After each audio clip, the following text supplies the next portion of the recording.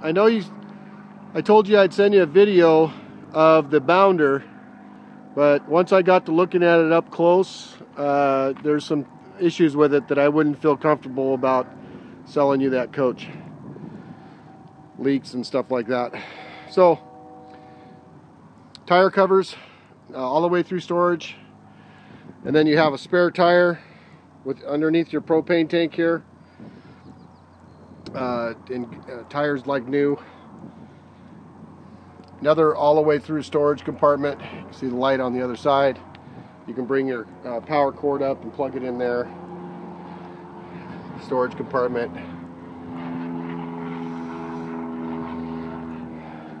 Another all the way through storage compartment. Decals look good. They were all cracked and real kind of bad on the bounder. This is a 2003. And another little storage compartment that goes back in. As you come around the back, you got your ladder to get up on top. You got your receiver.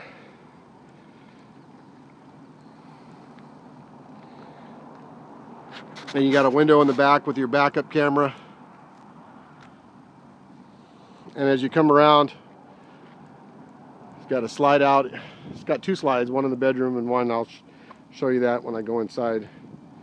Little cubbyhole storage.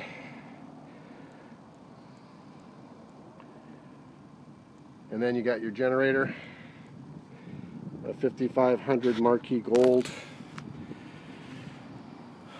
all the way through storage with your 30 amp cord service. Full filter system for the motorhome, and these are all your pulls and plugs for plumbing. It's got an outside sewer hookup, but the pulls, as you can see down there, are up inside a heated compartment. And then you have more storage. Storage up front. And it has a driver's side door. Now this coach only has 95 or 9,600 miles on it.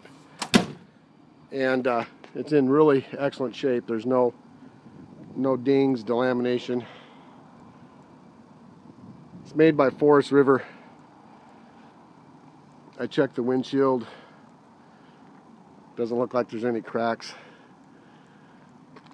Now this one just came in on trade. That's why it looks a little bit dirty, because it hasn't been detailed for line yet. I just wanted to send you out a video of it so you had a better idea. I'll take one of the inside here shortly.